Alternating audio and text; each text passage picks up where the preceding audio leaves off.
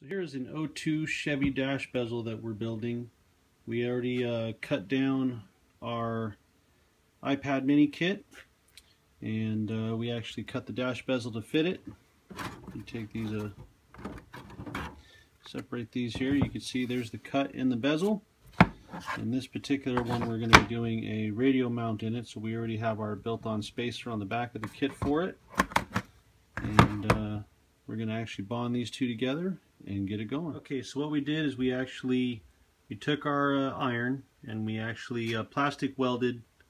As you can see here, we plastic welded the actual kit to the bezel. We did it in the main corners, and then what we did is we took our glue, our ABS glue, and we actually glued the seam all the way around, and we did that front and in back. And then now what we're going to do is we're going to go back, and now I'm going to plastic weld the entire seam all the way around front and back as well, grind that smooth, and then we'll be ready for the glass. Okay, so you can see that we actually plastic welded it all the way around, and we did it front and back on the back side. It's actually welded on the back side all the way around. We actually grinded it down flat and smooth. We masked off the entire inside edge of the kit just to keep any debris out of the kit while we're doing the process of all the body work. And now that we got this thing set in place, we're ready to put on our Marglass and get it smoothed out. Okay, so now what we did to help shape the dash, because the kit stuck up above the dash so much on this particular year with 02, we actually added some plastic to the top, and then we used a torch and we actually reshaped it a little bit and gave it a little bit of a radius and a curve to follow the dash. And then we actually glued that in with our ABS plastic, and then plastic welded it all up. Added a little bit of fillers and stuff in here. That way we're not using a bunch of glass.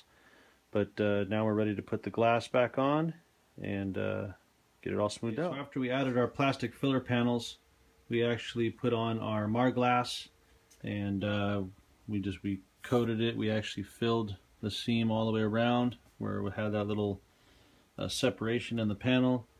And then we actually sanded it down with a 100 grit and then a 220, and then we went back over just very lightly, as you can see with some of these areas here, with very lightweight like Rage Gold body filler, and then again sanded it down with a 100 and then a 220. And now we're going to hit it with some heavy fill primer, about 3 or 4 heavy coats, and then sand that out, and we'll move on to the next phase. So as you can see here, we finished our glass.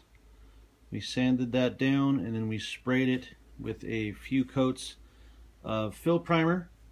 And then once that cured, we actually wet sanded that with a 220 to smooth out some of the bumps and more of the grain on the bezel. And then we actually put a couple more heavy coats on it. And then this is where it is right now.